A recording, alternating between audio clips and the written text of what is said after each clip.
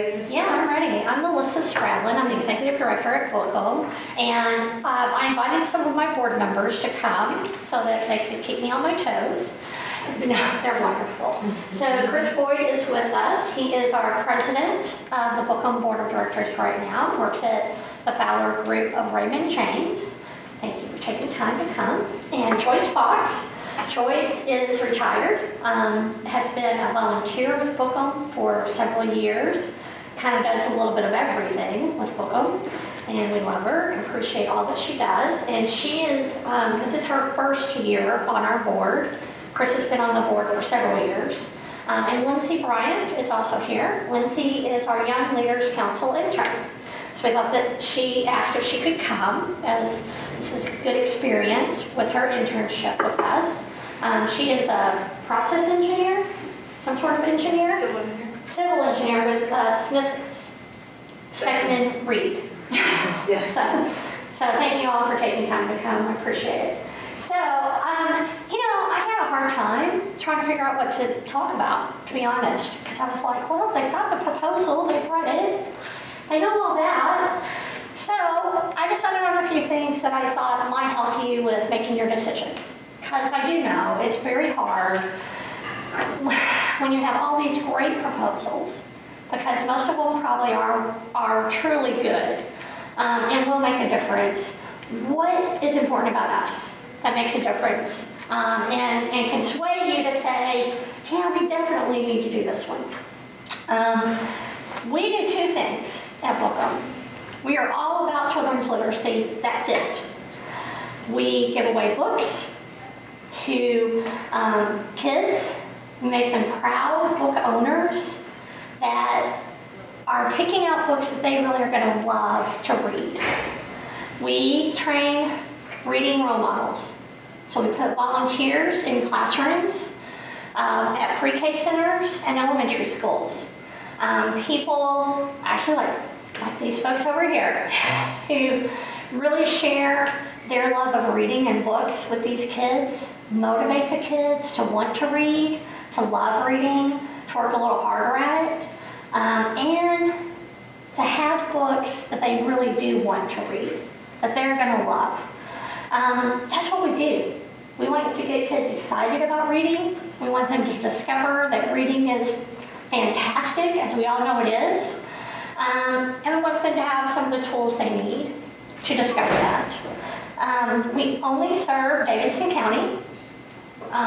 We focus on lower income families that live in Davidson County and the entire county. So we're not looking at just a specific geographic region in the county. We actually serve Madison, Goodlettsville, Joelton, Antioch, everybody. As long as they're lower income and they live in Davidson County. Our mission, our values and our vision, they really do guide our work. They are really important to us as an organization, and our board looks at them pretty much every year to decide, are they still true for us where we are today? We really do want all kids to know the value and joy of reading. And we want them to discover that through great books that they have decided they want to own, and exposure to people who really do love books and reading. We play well with others, and that's really important. Collaboration is key to making a difference with literacy. We know we are not going to solve children's literacy in Davidson County by ourselves. We're not. But together, we can. So, we work with lots of different groups. 100 different government agencies, schools, nonprofits, faith-based organizations, anybody pretty much in town that cares about children's literacy. They can partner with us in some way. We have reading role models in 14 metro schools. One of those is a pre-K center. The other are elementary schools. And the district has asked us to expand our programs, all of them, as much as we can. So there's real value in the community to what we do. We're pretty much the only group that does quite what we do, especially on the scale that we do it on. Let's see. We have relationships with lots of different groups in town, and that's important. I serve on a lot of different committees. I've been doing this for 10 years, and it helps. It helps to know that I can call Shannon over at Nashville Public Education Foundation and say, hey, let's work together on X. Because we both know it's important, and let's pull in Alignment Nashville, let's pull in whoever we need to pull in to make it happen. So that's a value that we bring as an organization to this proposal. The fact that we really do work with lots of different groups, and we have those relationships. We've been building our capacity our entire existence, but we've really focused on it on the last 4 years. It's something that our board has committed to, the fact that we need to be able to do more because we're being asked by the community to do more. There's real value in what we bring, and we do it well. So let's figure out how we can do more of it and do it well. That is something that they work on, and it is working. We're also flexible. We can adjust because we're small, we're pretty nimble, that sort of thing. So now I want to get more into really the need and our part of the solution. We know that we have way too many children living in low-income families. We know that books are expensive. We know that books are a luxury for low-income families most of the time, as far as owning them. We know that kids are out of school a whole lot more than they're in school. That we've got to catch them out of school, as well as in school. In school, they're learning how to read. Out of school, let's get them excited about learning how to read and wanting to do it and do it more often. We know that there are not enough books in homes. There just aren't. We have so many economically challenged families that just don't own books. It's great that they can borrow them. I mean, we have this great library system, and we love working with the library system. And our community needs to continue investing in our libraries. But there's something really, really special about owning your own books and being able to pick them up anytime you want to pick them up and read them as a family. And we know that, we hear over and over from teachers that we work with, our kids wouldn't have books if it weren't for Bookham. They would borrow them from school library, but that's about it. But we also know that the demand to give books to kids is immense. We can't meet all of the demand. So, we're coming to you in the hopes that you will help us meet part of that demand in a way that helps our community. We know that it makes a difference. We're being asked to do more in the community. We're being asked to give books to the Alignment Nashville Summer Reading Partners, to the pilot elementary schools with Literacy Collaborative, with pretty much anybody that works with low-income families that finds out about us, they're like, oh, we can have free books. I'm like, yes, you can have free books as long as we have them. We can do more because we're filling a lot of the gaps in the community already, but it takes money. It takes people and time and resources. We kind of figured out how to do it, and this is what it's going to take. What is in our proposal is what we think it's going to take. We know that books in homes matter. They make a difference. We know that the kids want the books because they tell us they love their books. And part of what you get with us too is that you're going to be able to reach a lot more kids. We know that 4 books a child is not enough. We know that. But 2,500 kids now have 10,000 books. That's important. That can help. If we can do more, we will. Believe me. We will put as many books as we can out there. But we also want the community to help us decide what needs to be part of all this program. What needs to be that literacy sheet What information about libraries needs to be on there? How do we get it into Spanish and Arabic so that we can reach the families that need it? Time's up. Thank you for your time. Okay. Do you guys have questions to start?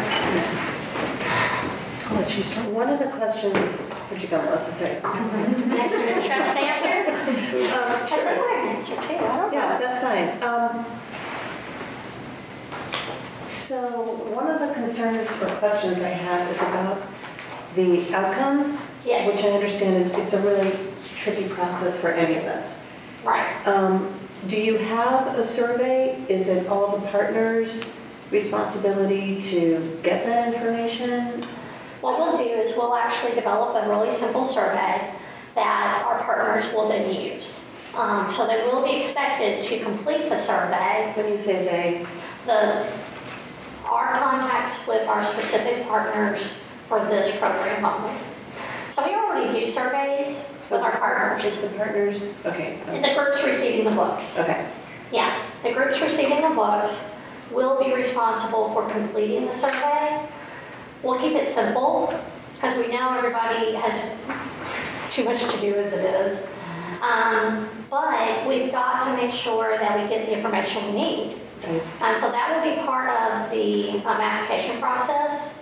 And when we vet the groups that are actually going to be part of this specific proposal, that they have to agree to have a liaison with us, someone that we can contact and they can contact us, so that we can check in periodically, make sure that they're getting what they need, and if there's anything else we can do to help them, and making sure that they do complete the survey and give us the information that we need so that we can actually report back. And are you envisioning a paper survey, online survey, or are they It's going to depend. Okay. It's going to depend on who our partners are and how tech savvy they are. I like online surveys. That would be my preference.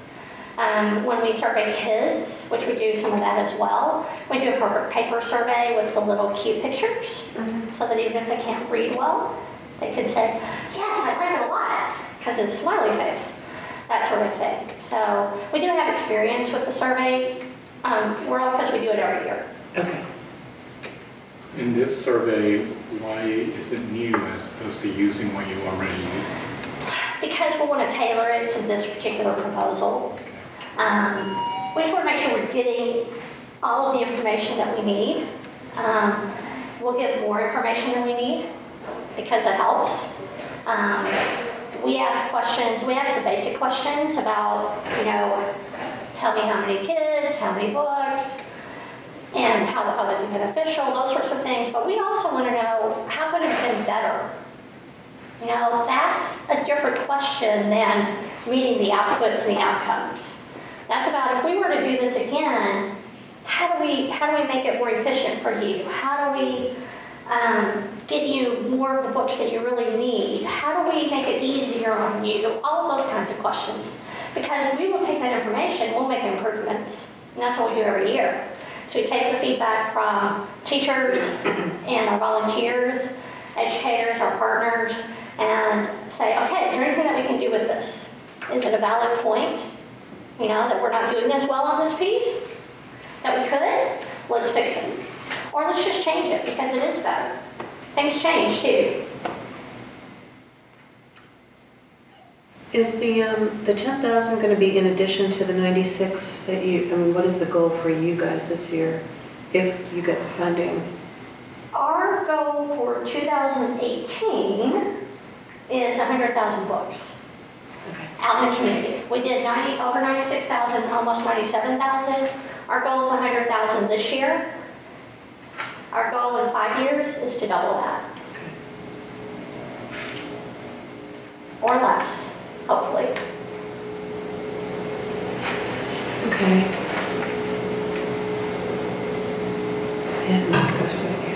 And with your funding request, let's say you were not to get the full amount. Sure. How would that impact being able to deliver? Yeah, we would have to adjust the outputs and the outcomes, based on the funding. If the funding is cut in half, our outcomes are probably going to be cut in half. There's only so much we can do. and we're very efficient, but it still does take time and money, because we're going to be purchasing a lot of these books, and it takes staff time to coordinate everything as well. But yeah, we understand. There's, you don't have $1 million to give. So is the $9,000 for staff, current staff? Yes. And this would just be kind of their work for this particular project? Yes. Nobody in addition? Yes. Okay. Anything else? We're good on time? We're good. Okay. Anything else? Just being involved with the organization, not just only as a reader, but as a board member, one of the things I found most appealing about booking was just the direct, tangible impact that we have on kids' lives. It's just, we give brand new books to kids that need them. And when I go and do readings, it always amazes me what an impact it has on them. They immediately write their name in the book, put it in their locker. I mean, it's a treasure to them. And that's missing from a lot of organizations, I feel, that I come across on a daily basis. Just that immediate impact that you can see and touch and feel. It's such a rewarding proposal. What are some of the schools you visited? So I read at Caldwell Elementary in East Nashville. That's been my school since I started reading.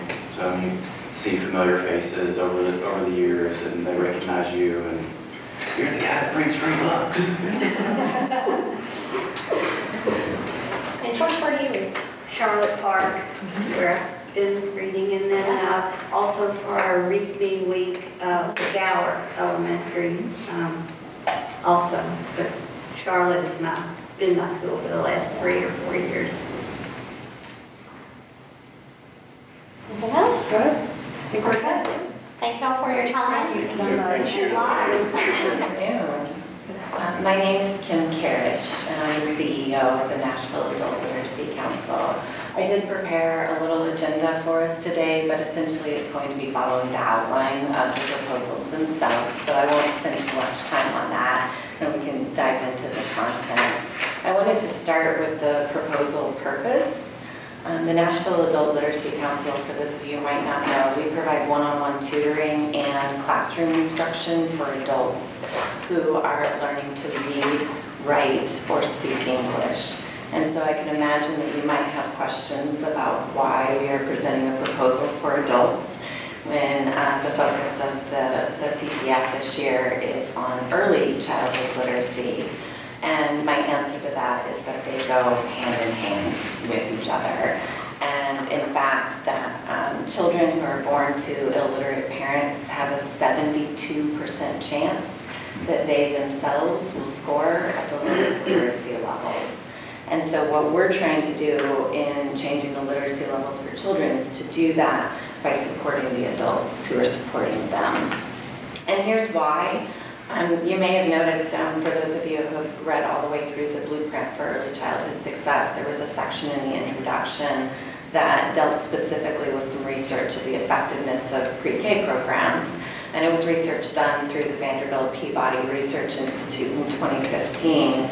And what they found is that the children were entering school with an advantage. They were coming in ahead, but by second grade, the children who did not go to a pre-K program were actually outperforming the students who did, which was a baffling finding.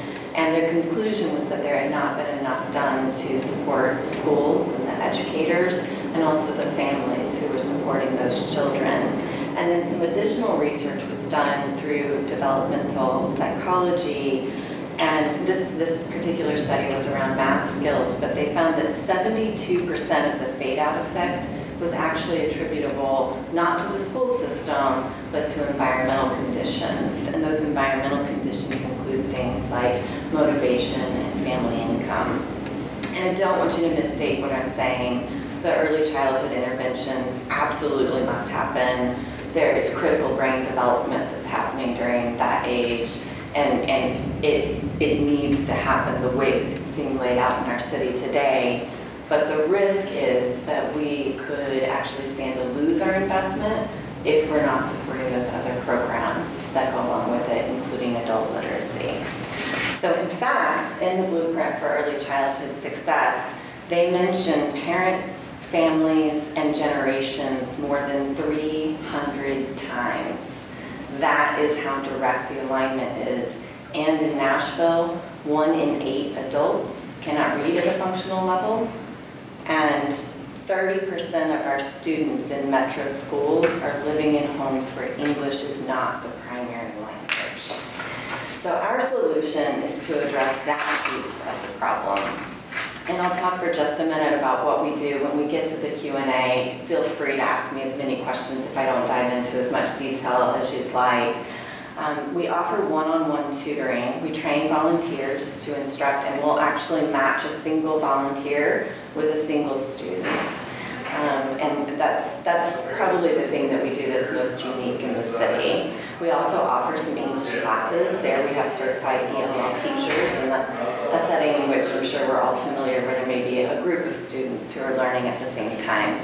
We do have some high school equivalency programming. We primarily do that for students who don't thrive in a classroom setting. If we think someone can be successful in that, we're going to refer them to OIC or to Workforce Essentials most primarily. And then we do have some independent computer programs and a computer lab where students can come study with us as well. We serve 2 different types of learners. There are proficient English speakers. These might be people who were born and raised here in the United States, but for one reason or another never learned how to read. And we also serve English language learners, and these are adults typically who have immigrated to the United States. And they run a wide spectrum of abilities. We're serving people who were illiterate in their home countries. We're serving people who are doctors in their home countries. And so what we try to do is give them the skills to work to the top of their license here in the United States. Last year, or in this current year, we're expecting to enroll about 1,000 learners this year.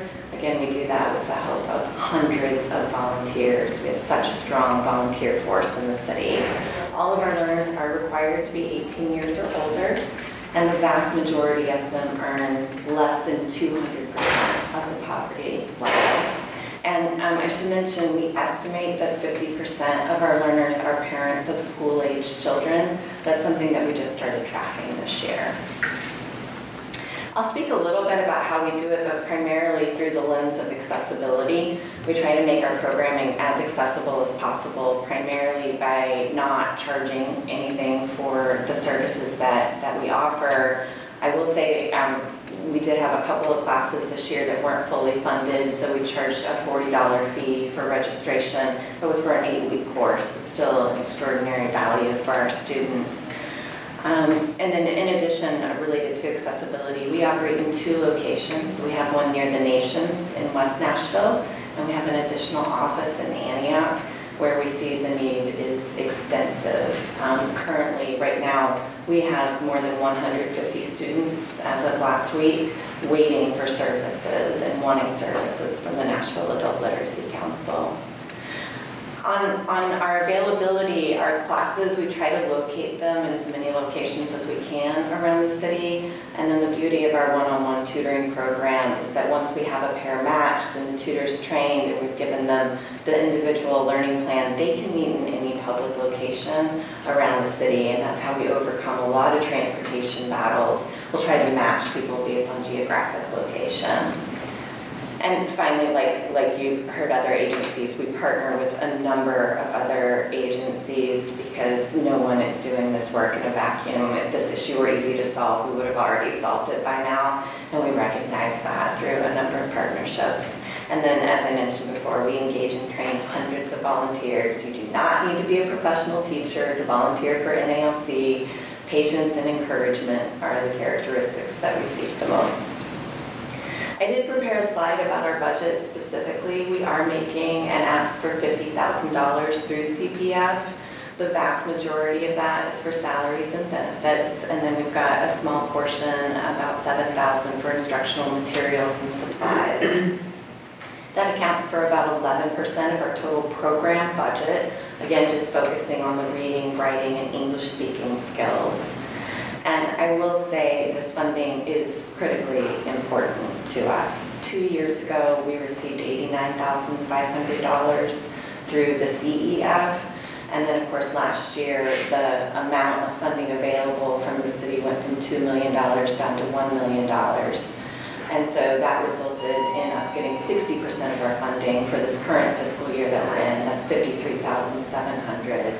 And our ask at this point is for $50,000. The last thing that I wanted to mention in our time today was just around success measures and reporting. We're measuring several things. We're measuring the number of people served. We're measuring the number of learners that get matched with a tutor as opposed to the number of learners through our classroom programs. We're measuring the number of learners that get an individualized learning plan. And that's important for a couple of reasons. In terms of these success measures on whether we're doing standardized test results, which we try to measure everyone at least every 6 months to see if they're making any gains on standardized tests. But also as part of that individual learning plan will allow people to set personal goals. And what we recognize is that while we might have a goal for everybody to get a high school diploma, not all of our learners have that goal. Sometimes their goal is to be able to read well enough to pass the driver's exam so that they can get a driver's license so that they can get that job that will give them a better income level.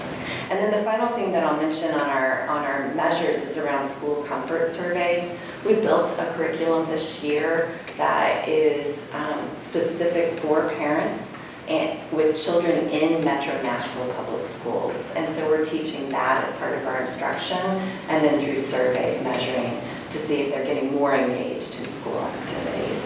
So I know that we love our logic models, and so I did build out, it might be a little bit difficult to read, but I did build out the measures. Essentially, we're talking about serving 200 adults and seeing gains or personal goal achievement in 60% of that total.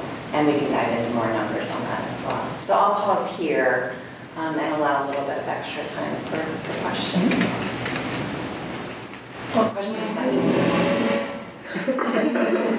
have? Could you talk to me just about the curriculum that you have developed for parents of students in Metro? Yeah, so we had a staff member go through, she actually went out traveling to the schools saying, what information are you giving to parents? We included things like homework hotline, we included information about camps and clubs and extracurricular activities, school schedules. We've got a whole section on schedules and being able to read a schedule. We took some samples of school flyers. We talked about the importance of attending and being a part of the child's life. So we just built out a little handbook. We tried to make it in really simple language and then instruct our tutors to help pass along that information. What's your percentage generally of those who have children in the household? I'm going to guess right now that it's about 50% of the people that we're serving that have school-aged children. Now, that doesn't count people who might have pre-K Sure. aged. We focused just at first, and this is a measure that we just started collecting this year. That's why I'm a little fuzzy on the numbers. This is kind of a baseline year for us to figure that out. And at the same time, we recognize that parents are the first interactors, the first educators for their children. And so, in fact, this year we've partnered with the Nashville Public Library, and we started our first family literacy program specifically for adults with preschool-aged children. And I was out there this morning, and the library was there, and they were reading books and demonstrating how to make stories out of everyday objects and turn that into storytelling. So money for this, though, I think I read that you got a grant for that family literacy? We did. Do we know that the money, if we give you money for this, that you are seeing the parents? It's something that I can report back on at the end. We haven't developed an intake process specifically. However, I will say this, whether the adult is a parent or someone who interacts with children, a lot of times we're working with grandparents, and there are two main drivers that bring people to our program. One, people who want to get a better job, and two, people who want to support children or grandchildren. And we will frequently have grandparents come in and say, I just want to be able to read a book to my grandchild.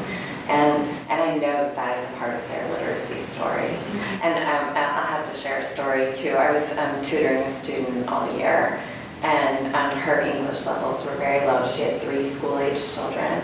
And the first week, we picked out a book for her to read to her 5-year-old because that was a similar level. And so the next week I said, did Diego like his book? And she was like, yes. We did some translating and she communicated. Her other 2 children were jealous. So this week we needed 3 books. And so we did that week after week after week. And then one day, it was around summertime, I think it was late spring, early summer. I said, do the children need books? And she said, no. And I said, no, why not? And she said, we came Monday. The family now goes to the library, and those children were reading all summer long. And that just really, that to me is a summer reading program. And then now Alondra reads to Diego, and they're reading to each other as kids too. So it's really neat. That's great. That's great. Another question I have is, will this, or could this money help that waiting list? This is funding that we received today, and so it would be it would keep us from having a waiting list grow even more, if that makes sense. So it's kind of to sustain. Yeah, okay. It is. What else? Do you have other stuff?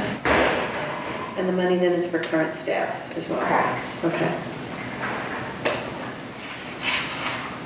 All right, and then the pilot that you have now, so they're really, it just started, right? Correct. Okay. We're in the midst of it right now. We got a grant from Dollar General, and it's just to run this short pilot, collect our learnings, and see if we can build more of a program out of it. But we definitely want to move that direction. There's so much evidence that supports multi-generational learning. And I should mention too, with that pilot, in addition to partnering with the library, we also partnered with Vanderbilt Children's Pediatrics. Mm-hmm. And so we have residents coming out. We've got translators who are translating some medical information, because as a nation, we spend $232 billion a year in healthcare because of literacy issues. And that's more than we spend on cancer care as a nation.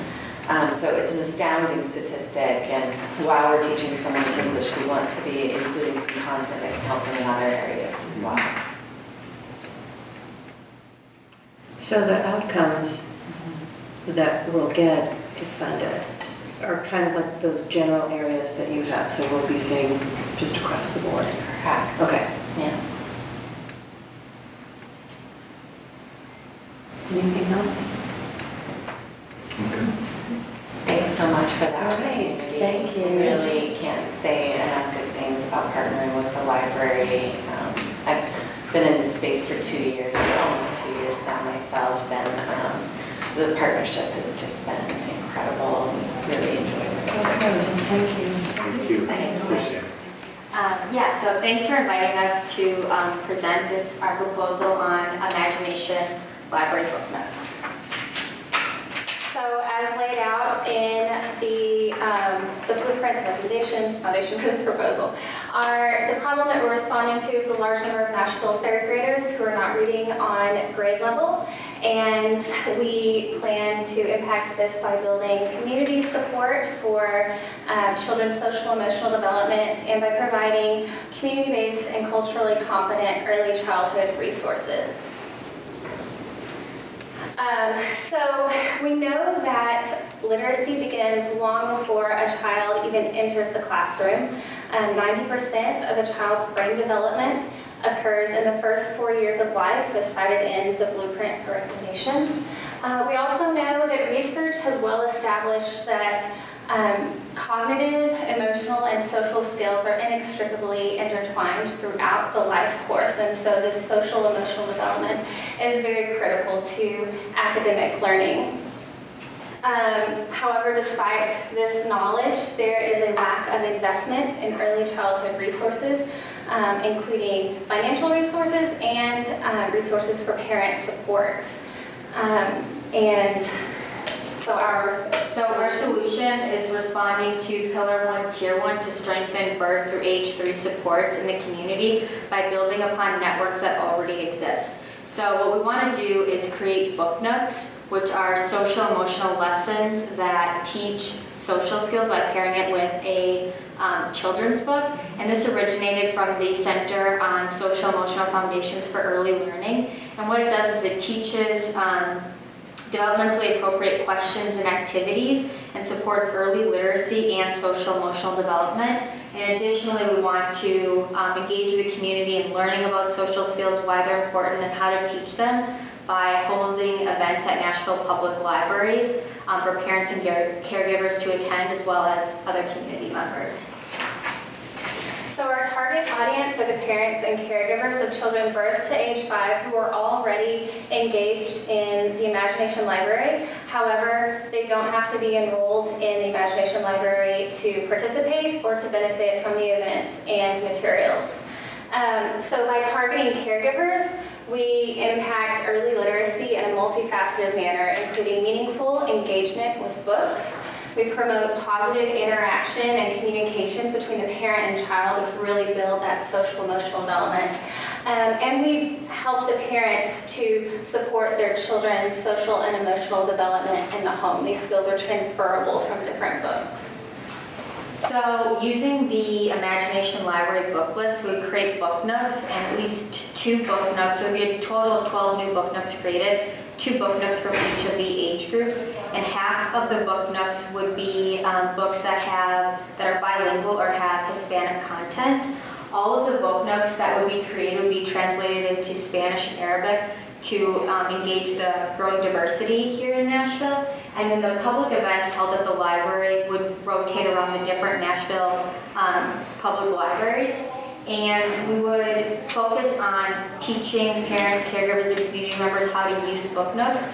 We would also incorporate other social emotional learning tools, such as positive solutions for families, which focuses on the parent and child relationship, and Komochi's, which teaches emotional literacy. But the idea behind book nooks is that it's a framework and it's teaching skills. And so while it's focused on that early childhood book, it's really transferable to any other books. So we want to build that capacity across all different sectors. So these are the major factions of our proposed budget. The requested $50,000 funds salaries and benefits for 1 part-time employee. Within the printing and publications section, that includes book nook materials, which includes a master book nook copy for each branch of the library. Within the professional fee and grant award section, we've included translation services for all of our materials. The other category includes things like transportation, equipment, postage for marketing materials, things like that. And then supplies include social emotional learning supplies that we can use at events and to develop these materials. So to measure our impact, we would take signage sheets and satisfaction surveys at the events. But then looking more long-term, like 3 to 6 months after a family attends one of the events, we would follow up with a questionnaire asking about how often reading is happening in the home, any new social skills that that child is displaying, what the parent and child remember from that event, and then what other supports are needed for in the home to build that social emotional awareness and capacity. And our expected impact is that when we equip parents and children with pro-social skills, they learn how to self-regulate, how to solve problems, how to develop friendship skills and positive peer relationships. And we know that when kids have that, when they enter the classroom, they do better academically. So this is the organizational chart that shows TVC's program organization. The Imagination Library book notes will be housed under the Early Childhood Program, which is overseen by the clinical director who provides supervision for all of TVC's programs.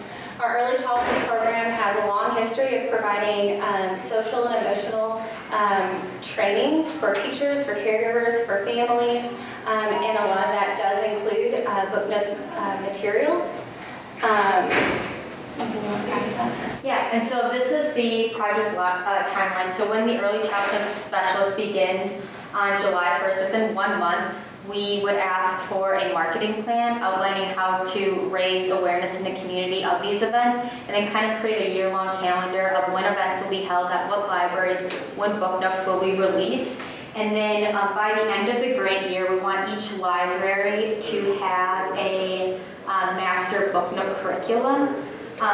And that leads into our sustainability plan. So the partnership with the Nashville Public Library is really vital to creating long-term sustainability, because not only do we want to equip parents and caregivers with how to teach social skills and why they're important, we want those skills to also be transferred to library staff. So when that master book nook curriculum is left there, there's somebody on staff who knows the value of the book nook and how to point parents and caregivers to that as a resource, and can also use that to increase, to add another tool to their toolbox for events that are already happening at the library. Additionally, we have Tennessee Voices for Children has a website, and we would post and hold the Master Book Nook curriculum on our website, which parents, caregivers, and people in the community can access at no cost. And because we want to build skills for social emotional learning and why it's important and how to teach it, not only in early literacy, but in all aspects of life, by teaching these skills, we hope that it just continues because parents have the capacity and the competency to continue that. And so with that, we'd like to just open it up for questions. I need some help visualizing some of this. So, well, first of all, the book nook, what does that look like? This is an example of a book nook. Okay. All right. Yeah, I'm thinking about the little electronic nooks thing. Okay. So, do the families, they leave with this? Or not? So what we want to do is we want to create book nooks throughout the year, but by the end, we would compile all of them together, and that would be like the master book nook that would be left at the libraries. Families could also have that. It would be housed on the Tennessee Voices for Children's website as well. And so in the library, I have two questions about that. First, what does it look like? And then when you said you're going to ask for a marketing plan, our marketing plan? No, from our staff. From the staff member. Just kind of planning out the entire year of when events would be held. So they would, like that first month, kind of talking with library staff on when events could be held, when book nooks will be written out, so that we have a year-long plan. And this may help, but just they had been the timeline 30 days of planning time before they started the implementation. So that's really what that 30-day window is for the staff member who would organize the project. So ostensibly, you're working with somebody from the locations in the library, right, one of the branches, and getting an audience there, and you're kind of rolling this out. And is that the intervention? It's a one-time, am I understanding that right? The one-time intervention with the families at the event at the library? Yes, we plan to hold at least 2 events every month, so at different libraries. But they're probably going to be different families? Mm-hmm.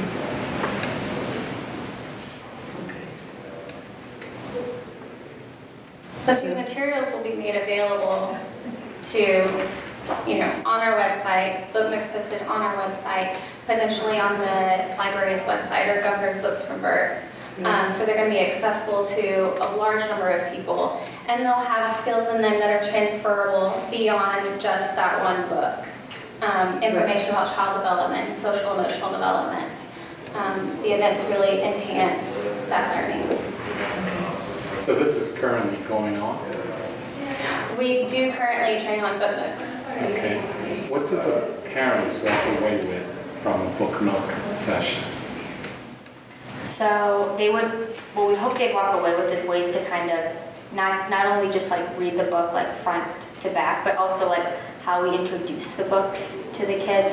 So they receive the actual... They would receive the actual book nook for that book. Okay. And then any activities that would be done there, they would receive materials for that. Gotcha. But then there'd be the larger conversation about how we introduce books, how we critically ask questions throughout the book, and then how we can teach a social skill with that book. And have you evaluated the To results. clarify, this is not something that we currently are able to do under our contract with families. It's something that we incorporate into our trainings with early childhood caregivers, educators. And they have the book itself, or they might or they might not. So if they're enrolled in the Imagination Library, then they would have the book. If they're not enrolled, then perhaps this would be a great avenue to get families involved in Imagination Library. But we could read the book at the event and do the activities, and it would still benefit even if they don't have. So Ron's question, so right now, this isn't actually happening the way you're proposing that it happens here.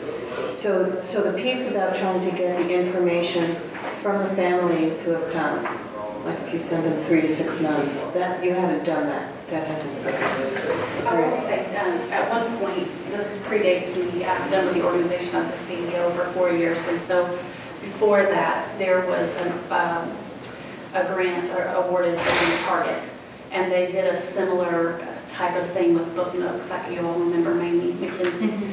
And she put together these book nooks in this way, matched with a book, to teach both literacy and social and emotional skills. And so we have a model for the book nook itself, like they said.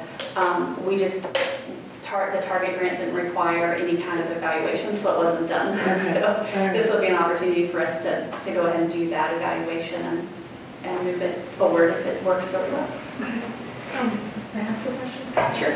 How many families do you anticipate serving at an event? And yeah, I guess that's my first question. Yeah.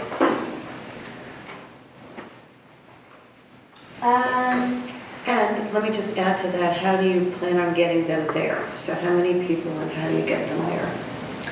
So we would look at posting flyers around the community and mailings to, like, because it'd be housed at a library, we'd hope to kind of build upon families that are already attending events at the library, that are already engaged in the library. So we could do, but then we'd also want to grow that. So we could do mailings to early childhood centers or schools. We also have the Family Connections program at Tennessee Voices for Children that works with families in Davidson County. That would be another way we could engage those parents that we're already working with in the home to come to the library and participate with that. And I'll add one more. We have a partnership with Kids Central Tennessee. Are you guys familiar with that? Okay, so I won't give you background. But Jude White, our contact there, we have to put, and we appreciate this, but for all of our grants, we have to include Kids Central information. And she's really great about including our information, likewise, on her website. So we've posted, in the past, we've made videos on development in early childhood, and she's posted those in Kids Central, and obviously there's thousands of families who use that website. So I think for us, approaching her would be easy, and I think she'd be very interested, as she's already demonstrated with prior early childhood initiatives with us. Good. We've got more time. Do we have any more questions? Do you have any more questions? No? Do you have some target libraries that you're thinking about?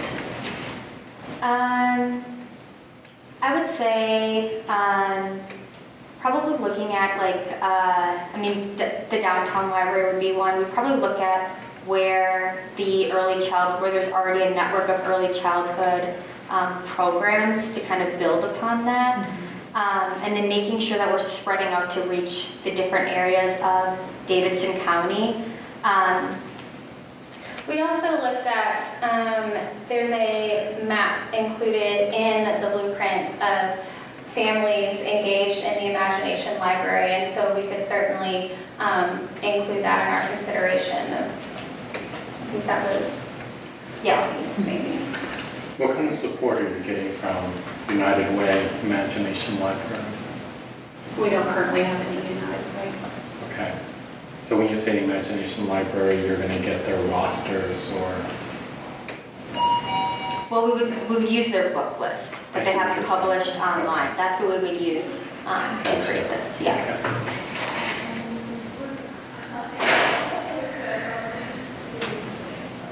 Okay.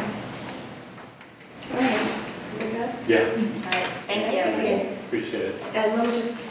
saying that we need to get our recommendations to the mayor's office by next week, and then we decide. Okay. We give them our suggestions, and so it should happen. I guess it's going to be, is it going to be voted on with the I think budget? the mayor's budget is due, so is included in the mayor's budget. I believe it's due like May 1st. Yeah. And then it gets voted on by council in June. Okay. Thank you. Well, thank you so much. You know, we watch hours of Shark Tank to prepare for this. And we're so glad to be with y'all. I guess our first message is where you came to. We are going to be partners for you guys regardless of whether you fund us or not. We believe that we have a great, very strategic proposal that's going to support kids, going to support your strategic aims, but they align very closely with what we're doing as an organization, and we believe in public libraries and we believe in the impact that they have on our kids. So we're Communities and Schools of Tennessee. We've been operating nationally for 40 years. We came out of Harlem, New York. We've been operating in Tennessee for 5 years. We have schools in Memphis and Nashville. We have 6 schools currently in Nashville. We're very excited that we're part of the National Public Education Foundation's Blueprint for Early Grades Learning. That's with the National Public Libraries and lots of other partners, but the National Public Libraries and the National Public Education Foundation is the centerstone for that. We address chronic absenteeism. Our work, the work of our site coordinators are there to ensure that all of the barriers related to poverty are addressed so that students can come to school every day and to focus on learning. What that means is that we have a really dramatic impact on kids' lives. And I'll give you an example. We're at a new middle school this year in Bellevue. And we had 3 gentlemen speak at an event we had last week, each of whom, if I didn't meet them in a middle school, I would have thought that they were sophomores in college, extremely smart, very convincing in their arguments for the impact that our site coordinator had. And each told intensely personal stories about how they thought about taking their own lives, how they faced very traumatic experiences at home, and how the site coordinator helped to address those and got them to school. But the real part of the story that I heard the day afterwards was what the students faced in the culture of the environment where they are and what a refuge the library is. So for example, the students were lined up to be ambassadors as our site visitors came into the school. Luckily, it wasn't one of our visitors, but a different family came in, and the husband saw the young gentleman lined up, ready to take visitors back, and he asked what were they lined up for, a mugshot? And our students are often, we have very diverse schools in Nashville, which are great. But they face things that we can't ever, I can't imagine. And our site coordinators are there to work on the environment around the kids, but then also the culture of the school. In that particular case, the library and the librarian was a refuge for that school. It was a place where the students were able to go. They were able, through the National Public Library's loan program, find very diverse books that spoke to their passion, and it helped to build that culture in the school that encouraged them that their school was a welcome place that they wanted to come to all the time. So let's get into the details. We are in schools every day with a full-time site coordinator. And so one of the themes that you'll see from this work is that we're the best delivery mechanism. So as you think about the aims of the National Public Library, y'all know how to get books to kids. What we hope to do is help get the kids to school, connected to the education, able to focus on learning so that they are able to receive and take advantage of the resources already available to them. Allison's going to talk a little bit. Allison is our program director. I'm the statewide CEO. And Allison's going to talk a little bit about what our site coordinators actually do in schools. So our site coordinators are there in our schools to provide school-wide services that are all focused around chronic absenteeism and building a positive school-wide culture. And then they also case manage 10% of the student body, students with the highest needs. And with those students, they provide small group services, which might be like communication team building skills or group mentoring programs. And then they also provide level 3 individual services for students with the highest needs. So they're working with those students who might have chronic health issues, students who have particular resource needs, and their families as well. And so just to kind of walk you through what all these different services can look like, our site coordinators are often the ones planning the family engagement events, something like a literacy night or a STEM night. They often do connect with the library and those resources to bring library services into schools.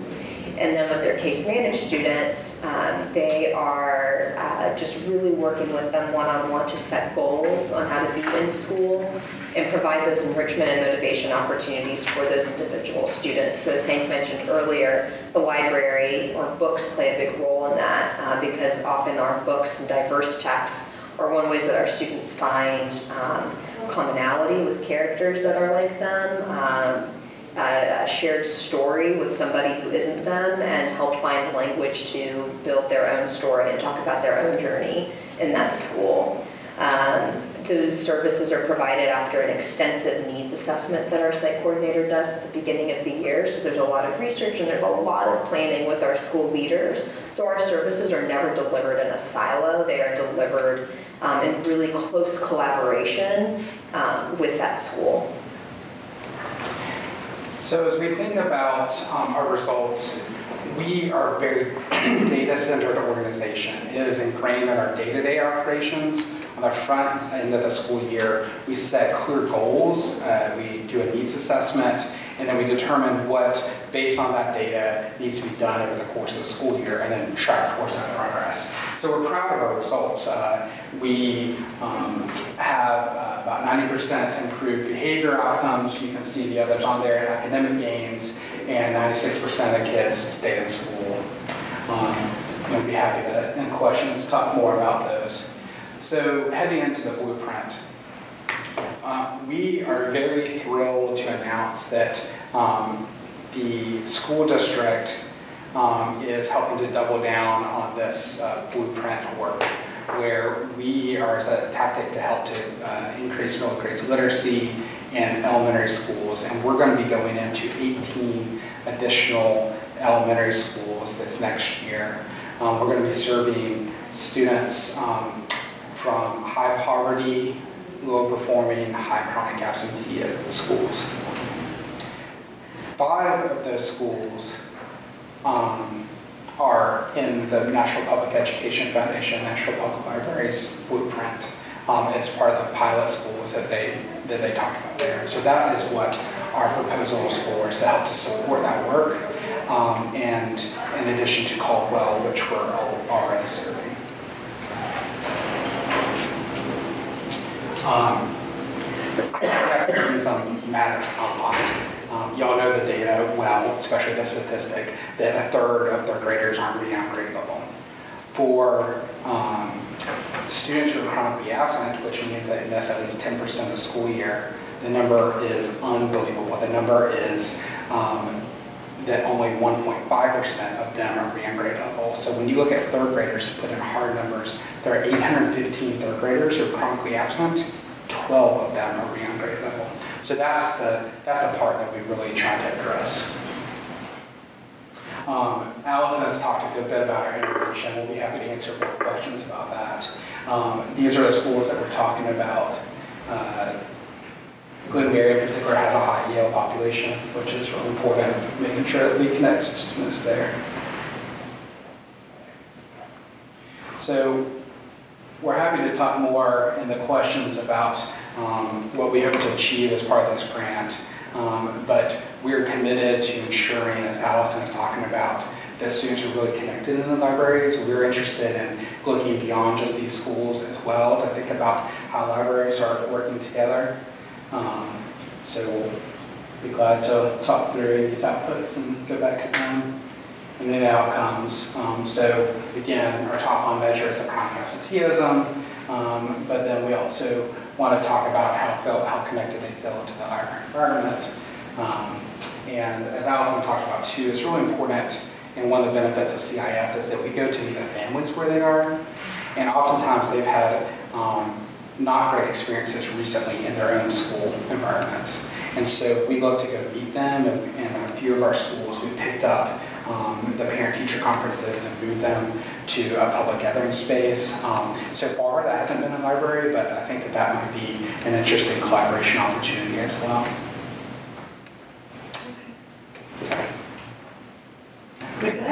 You're at 10 seconds left? Okay. Anybody start off? Let me give you some like questions. So the 96% that stayed in school, are we talking about for that school year? Yeah. We're not talking about graduation or anything? No, because we're 5 years old, our first graduating class in high school will be graduating this year. Do you track that? Do we track who stays on and graduating? Yeah. Okay. But as we're particularly thinking about elementary schools, obviously that's a whole lot of tracking. It's over a long time period. But yeah, we're very interested in that. We're also entering a lot of data projects to figure out what other correlations are there and what we can look into more. So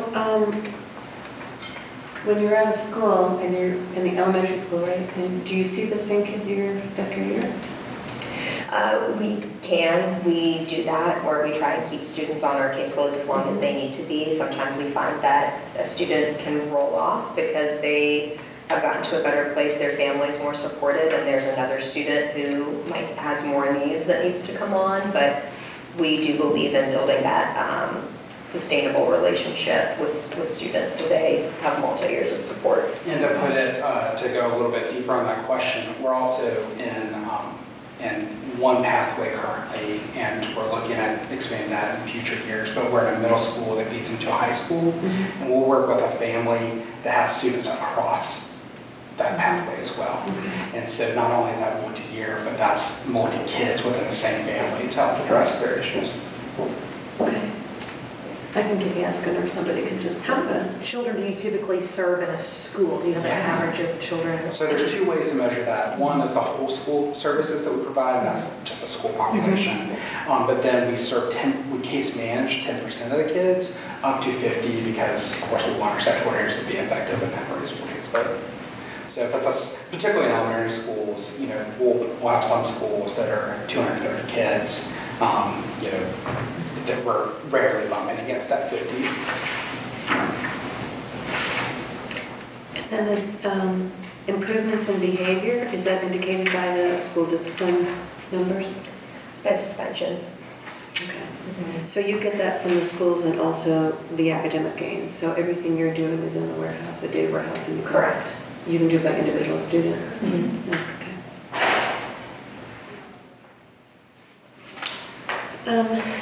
Okay, what else? If you didn't get the full amount, how would that impact your ability to proceed?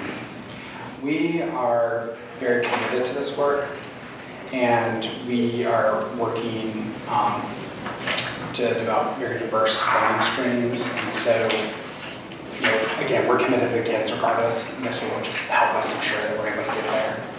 But we're going to be in the school regardless. It just will have to work even harder to find it from other sources, is I guess what I mean. But we want to be in a place where we have years worth of commitment to kids. And so if we were to win this grant, it'll help to fund, and then as we find additional money, it'll help to go to future years for that. And the 50,000 supports one particular? Did you ask 50,000? No, we're proposing that be spread across 4 different schools. Okay. For the site coordinators? Yes. But it's 4 different site coordinators. Right. Yeah. So there's a part in the application, so it looks like you're trying to encourage them to use limitless libraries. Am I reading that right? It says we aim for these students to access and borrow at least 5 books each school year from the National Public Library's limitless libraries to encourage reading and grow the vocabulary and literacy skills. Do you do that currently? We do. We are not necessarily tracking that Okay. that checkout rate right now, but that is, as Hank talked about, I talked about, that is something that we promote as part of our services. Okay. And related to an earlier question, so are you already in these 5 schools? We're in one out of, Okay, so it's 4 schools in this grant. okay. It's confusing, there's a lot of different dynamics going on. We're in Caldwell for the grant, and then 3 new ones for this grant. How many have you served at Caldwell? How many students have we served? It's 230 total at the school, K through 4, and we case manage about 25 students there right now. And we've been there for 3 years. We follow that principle. It used to be at Ross, which closed down. So that's 1 full-time site coordinator, 25 kids at Caldwell. In addition to whole school level work. So like I talked about with those kids at middle school, a lot, there's Black History Month, we do a lot around family engagement, which applies to the whole school. And so there's 3 different components of our work, and that 25 is what you're talking about with the site coordinator, with the case management. So the outcomes with families that you currently track? That, it depends, but for this grant would be school level. So in Caldwell, just to make it easy and talk around numbers, we would be looking to increase efficacy among all families of 230 students, because we do that school-wide family engagement work. So at Caldwell, our site coordinator runs the family newsletter. She runs family advocacy events. She does the monthly or quarterly family fun events. So she does STEM night, literacy night. And are you tracking, Bill, outcomes from those families currently? Correct. Okay. Correct. And it has to do with support and knowledge and Right, so right now what we're measuring is how much families feel like information they're getting from their school and how the school is responding to their concerns. And we track that through a survey that we've created as part of our organization based on data from CIS National. But the excellent part about our model and what we could do at the beginning of the year with the survey is add or adapt that language to include something about library services, because it would already be going out to families. Yeah, that's a point that I didn't really underscore in the presentation. Our connection is to students and we look at their outcomes, but we're working with families just as much as kids. And so it's a conduit through the school, through us, to be able to reach families as well. So I'm just curious, so if you're talking to them and asking them if they're getting the information from the school, and let's pretend they're not, then you're in the position to talk to the school folks and hope that there's a change. Not just hope. I mean, I think that's a key part. We develop really close relationships with our families where they trust us. Right. But then equally important is we develop a really trusting relationship because we're in the school every day with the school administration. And so we're oftentimes advocates for the families. So for example, we'll go back to Caldwell again, since it's part of this, there's a large Tanzanian population there now. I didn't know that before this work. And so those families did not feel connected because of the language barrier. And a lot of what our, what they've been advocating for more language services and more opportunities for the families to get involved in that. And now they're very involved. They feel connected to the school. Well, and on top of that, they do a special monthly parent meeting for just those Swahili speaking families, where they come in with interpreters and cover things like what sort of community resources out there? When do I need to refile for my 10 care? What sort of at-home learning activities can I do with my student, even though I'm not an English-speaking parent? And oftentimes the principals know that this is an issue. It's a lack of human power to be able to actually accomplish those goals. And are they, like at Glengarry and Willard and I can't remember the others, Cumberland, is it the principal buy-in? Is that how you get into those schools, or? So it's a couple of things. One is the data driving which schools we should be thinking about. And then we're talking with the principals to see if this is a part of hers or his strategy. But that is extremely They have to have buy-in, right? Yeah. Okay. And so with them, we've been through the National Public Education Foundation, talking with these principals for almost a whole year. Thinking about it. What else? Anything else?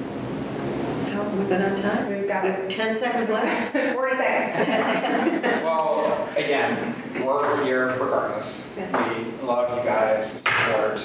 I think this is an exciting way to further develop that and help you be able to reach families and give us another great tool that we can help families as well. But thank you for this time. Okay. We will be finished at the end of the week. We make our recommendations to Metro. They vote on the budget at the end of June. And it's really, after our suggestions, it's in their hands, but, okay. So Cool. thank you. Thank you. For your time. It's good to see you. You too. Thanks for what you do. Hello. Well, hi everybody. I'm Courtney Morgan and I'm the outreach coordinator for the library's Bringing Books to Life program. We are, flip my slide.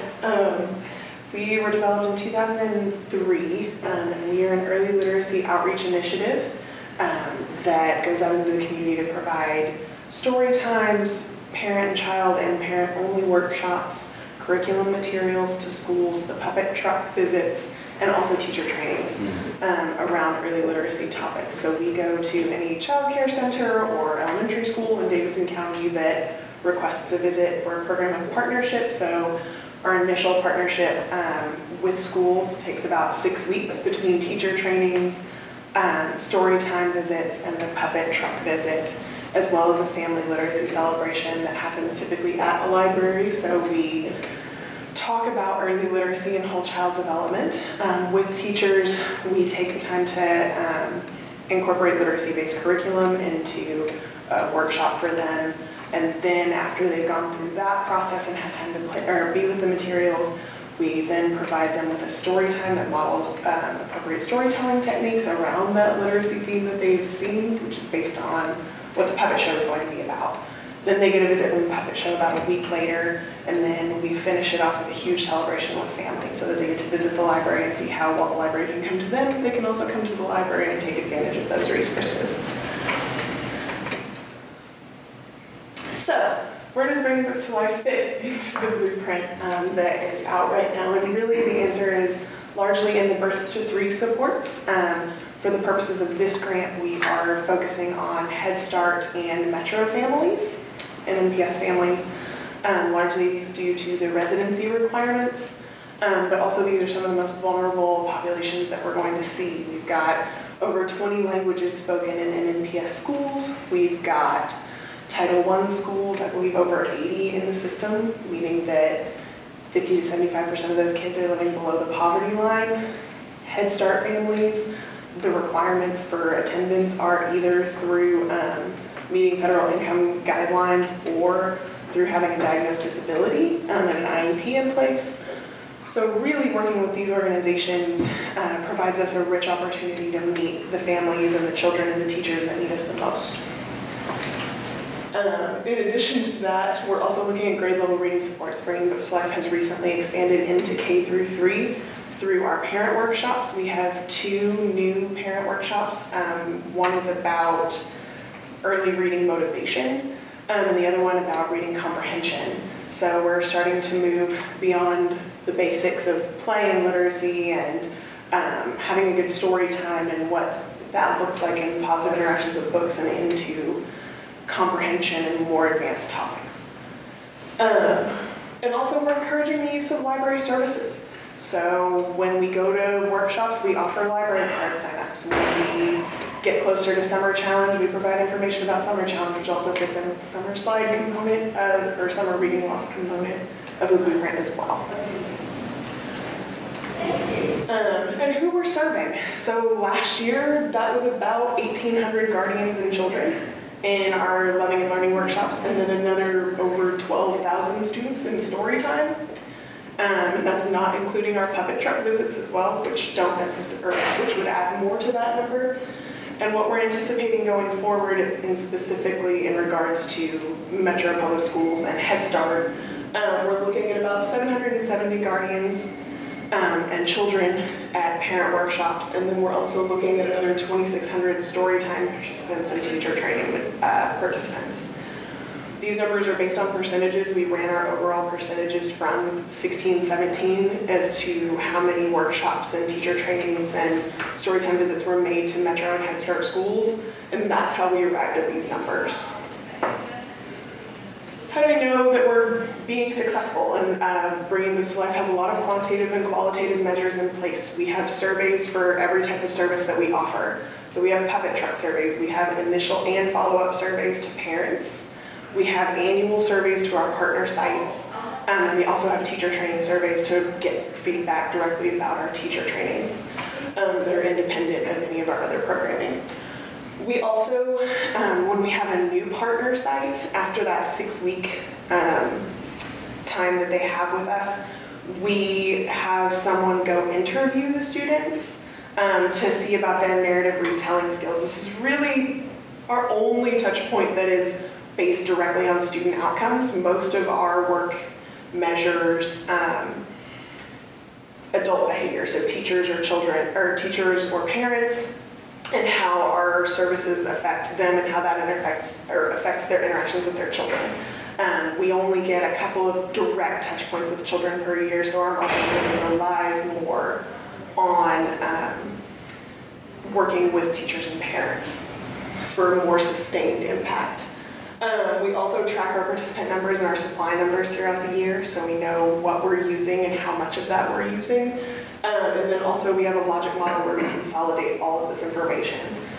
And I was looking and trying to think of a qualitative or a quote that met kind of to encompass all of this. And this is actually from Jamie Claybrooks at Mount View Elementary. She's their librarian and media specialist. She said, "I can say on behalf of 40+ teachers at our school and our 700 student body, thank you to BBTL for 6 years of services that you provide, the lives you touch, and the relationships that you build. Because of this program, many of our families now see the public library as a family resource learning center." And I really thought that that encompassed A, us going into the school, but B, how this library is seen by those people and by their teachers that are there every day. And the results. So at the end of the day, one of my favorite questions to ask is, so what? What does all this mean? And what it means is that 95% of our teachers are reporting an increase in literacy-based curriculum in their classrooms. They're also reporting, 98% of them are reporting that they're continuing to use our materials year after year. And then also 92% of teachers are reporting that children are using books in their classroom centers. In terms of our parent workshops, 99% of our parents report learning more about their children's literacy development after our workshops. And last year, 100% of our parents, got tongue-tied. 100% of our parents reported an increase in their literacy-based activities at home. And 88% of our sites that we surveyed requested follow-up services from one year to the next. So really, it's a testament to our lasting impact in the community. How does that affect the blueprint and what we're measuring for the purposes of this grant? We've taken some of our outputs and outcomes that are in our logic model and adapted them for Metro and Head Start families. So our first output being that we project serving 770 individuals, meaning parents or guardians and children, with our loving and learning workshops. And output 2 being that we project providing either teacher trainings or story times to 2,600 individuals in Metro and Head Start programs, which would be children and teachers. What we believe to be the outcomes of that is we project that 75%, at least 75% of parents and guardians participating in our loving and learning workshops will report learning more about their children's literacy development. 75% of parents and guardians participating will also report being more likely to use the library as a resource, and then output 3 being that 60% of teachers surveyed will report using the library as a resource in their school. And our ask. So our overall ask is $46,347 to support our curriculum, story times, and materials and teacher trainings for teachers, as well as our literacy workshops for families in the Metro and Head Start programs. So what this looks like is $23,756 for wages, and that is broken down by position. And that is based off of going over and looking at our overall programming and figuring out the percentages of time that people or different people within the department are dedicating to Metro and Head Start. In addition, the benefits and taxes that go with that being $7,771, and then lastly, supplies being at $14,820, which is for our curriculum kits as well as our loving and learning kits. And that is the end of my presentation, so thank you for your time. I'm super excited to answer any questions I can. Can you kind of speak to us about when you said the kits? Yes. What's involved in a kit? So many things. Okay, so our loving and learning kits, they have materials for parents and for children in them. So for parents, there's information such as informational brochure, that's the word I'm looking for, about the 5 things that they can do every day with their kid, which is read, write, sing, talk, and play, which is provided by the American Library Association. So we have those pamphlets available to them. We have early literacy calendars available to them with recommendations of something to do every day for infants and for preschoolers. In addition to that, we also provide a copy of the library's Unbound, which has information about all of the programming at all of the branches. So that they can find a library event near them. We have a sign up for Dolly Parton's Imagination Library included in there. And then we get to the fun stuff for kids.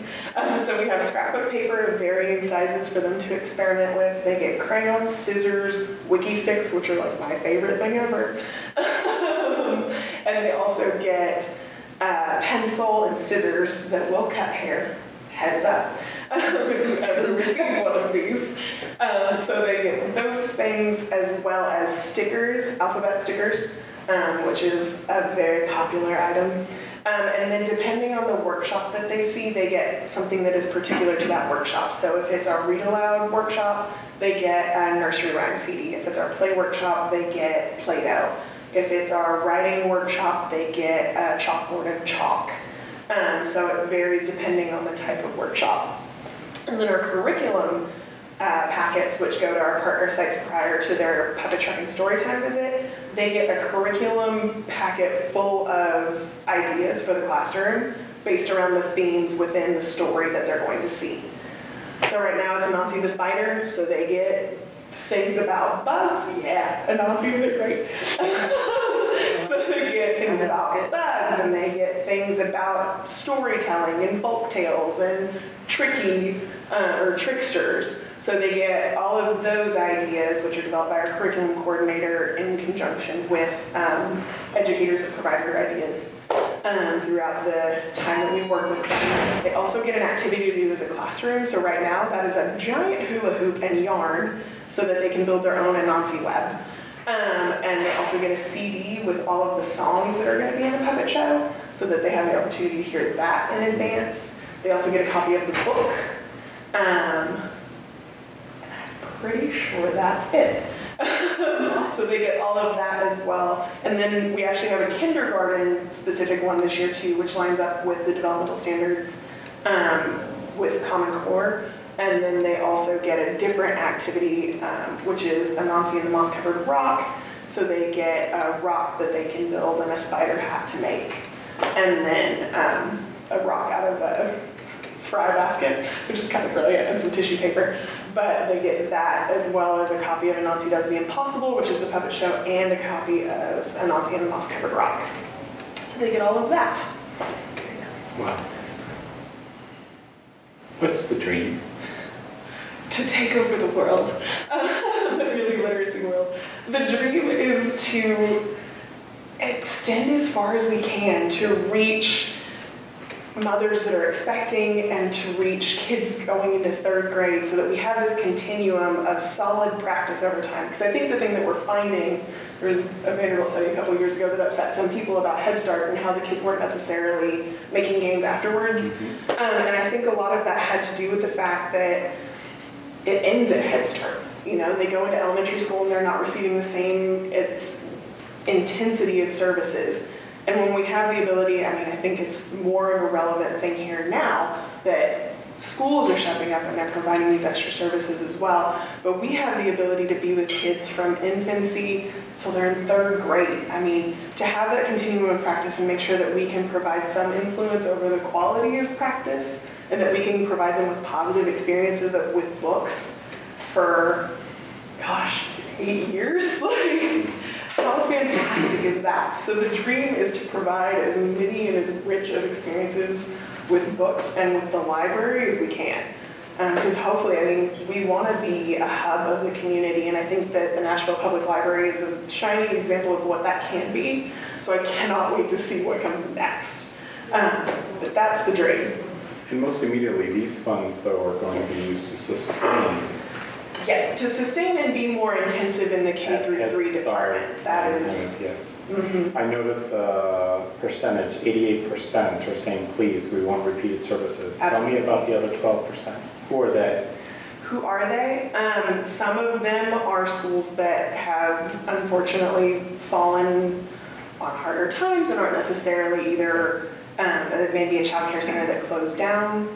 And sometimes, I mean, it's something as simple as turnover means that somebody forgot about us and doesn't know that we come and visit, and so they haven't called us back. But you're not charging for No. the services. No, but it's just that maybe the media specialist left because we know turnover is high in education, and no one told the new person that we exist.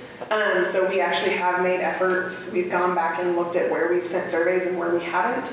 And we've reconnected with some of those schools. We also have a couple of schools that are on our list to call back. And then we also go through, because this is a fun activity if you ever want to really enjoy the DHS website, we go through and we look and see what schools were not surveyed in every zip code. And I personally have sent mailers to several schools that we hadn't seen. So we send information that way as well. So we're trying to reach that 12% and beyond. Awesome.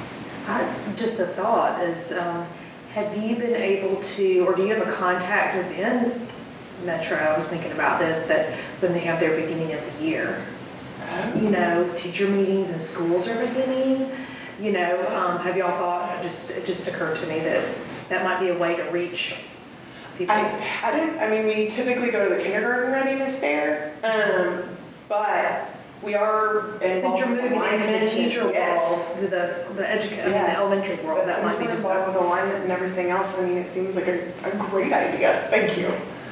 or principal meetings. Yes, also a good place to be.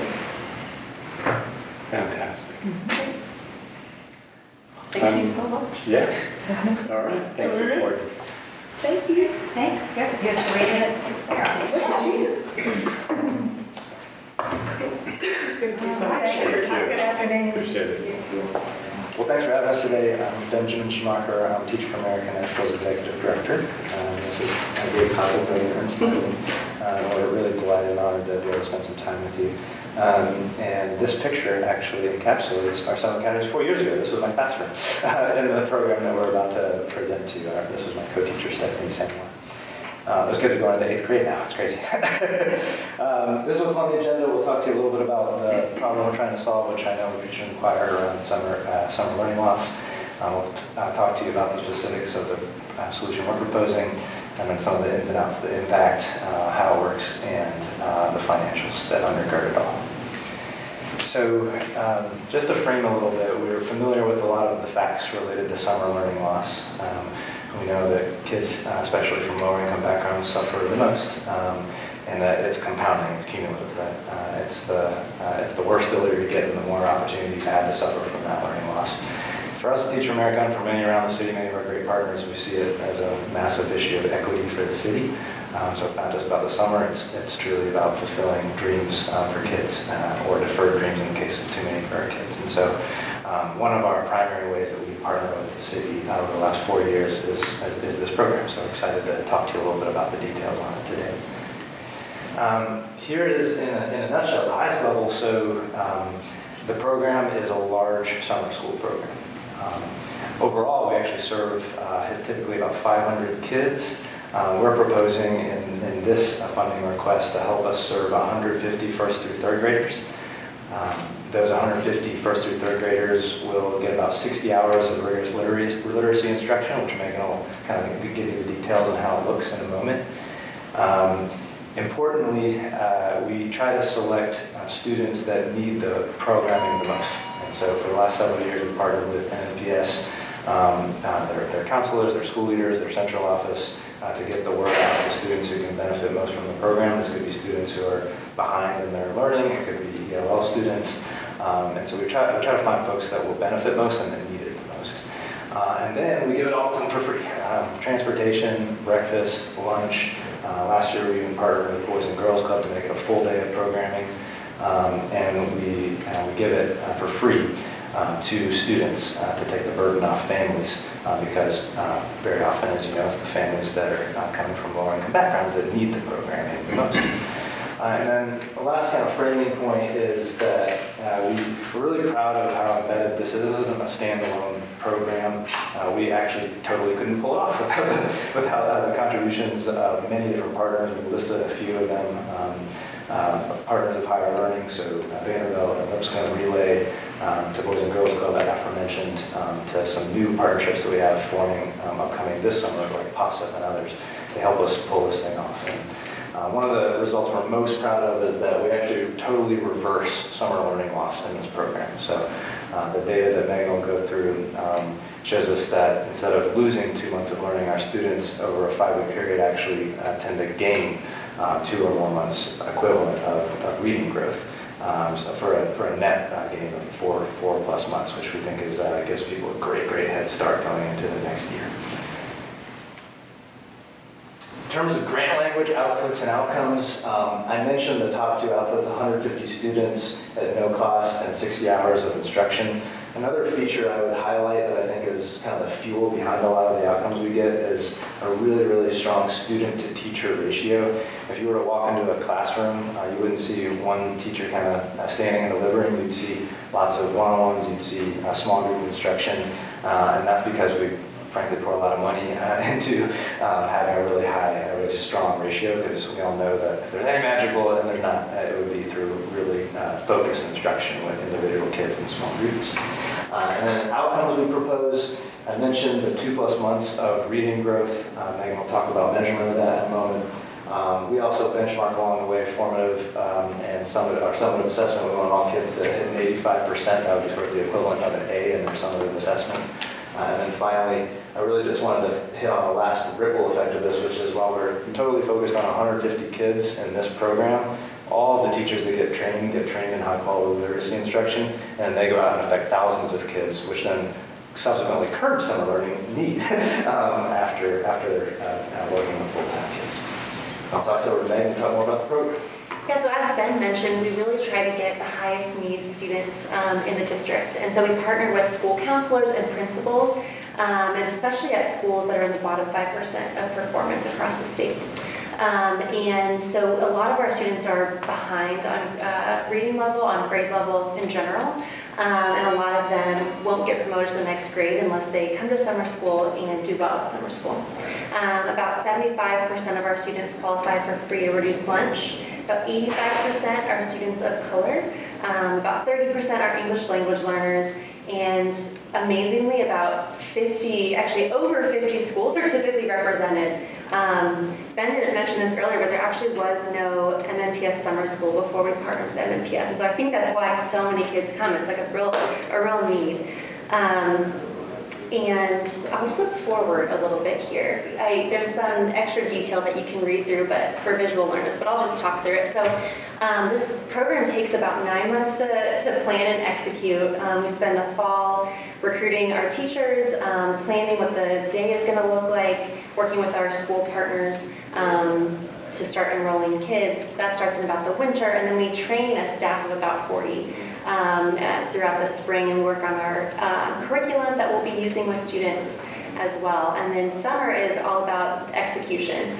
of summer school. And I'll talk a little bit about what that day looks like in summer school. So as Ben mentioned, we really focus on a small student-to-teacher ratio. It's about 5 to 1.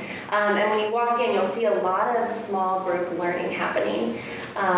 We group students by reading level, and we really focus on having instruction and having reading experiences at the reading level and then one reading level above, so that hopefully by the end of summer, the goal is to get them to grow one more reading level.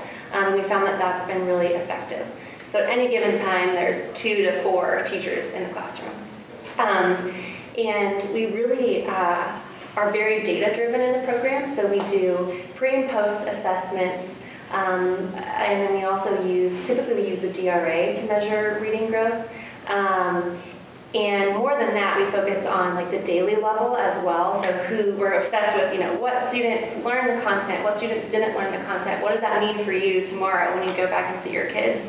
And a lot of the staff members that we hire and train are integral in that coaching process. And then, like Ben mentioned, it wouldn't be possible with all of our partners. We're really excited. This year we are pursuing partnerships with the library. We are going to be opening up the school libraries, and then we're hoping to implement limitless libraries. And then the Bringing Books to Life program at the elementary site for the first time, which we think the kids would really get excited about. Last year we were able to partner with Scholastic, and kids got to bring home 1 book per week. And we made sure it was high interest books, culturally relevant text, so that kids could see themselves like really represented in the reading. And I've mentioned the staff members that we work with, and the school director at the elementary site is one of the most critical staff members. They are experienced elementary educators who have a track record of success. They're usually on in graduate school to become an assistant principal or are already assistant principal, so they're really high quality folks. And then we hire content specialists who are elementary education experts, and they are the ones who lead daily training with all of the teachers in the afternoons, and they pull data across, first grade or second grade to see, what trends do we need to address. And then we have instructional coaches who lead small groups to do those daily coaching meetings. Pass it back over to you. Cool. And I'll just sit for 1 minute on the financials, and then if there are follow-ups on the numbers, feel free to dig deeper. Our request is for $50,000, which would be a big chunk of what you have available, I guess we get. But mostly, it turns out that educators don't like to work for free, so we're asking mostly for salary and benefits coverage. So about 70% of it's going to cover payment for personnel and talent, essentially. We also have $15K reserved in the request for printing, learning, and curricular materials that are associated with this volume as well. And the last point I'll make in last 20 seconds here or so is just around the sustainability of the program. That was a question in the grant. And we intend to do this program as best we can, no matter what we've done for 4 years. It's a core part of our model. The reason we ask for the dollars is because the more we have, the more students we can serve. It's pretty plain and simple there. Every year we have a diversified base that helps fund it, including LPS itself, but it's a slog. Every single year we're out there beating the pavement for support for this program. So the elementary component of this is about a quarter, so the 50 would cover about 50. So that's what we got. Thank you. Anybody want to start?